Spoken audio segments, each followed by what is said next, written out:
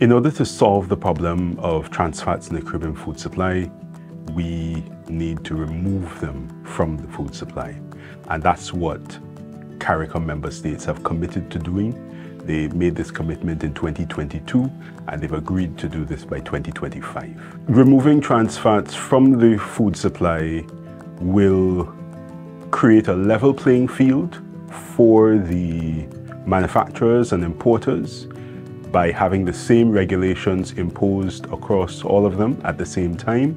Additionally, it will also help them do their part in helping to protect the health of the population across the region. This is going to be important as trans fats form a significant component of our oils and our pastry products in the region.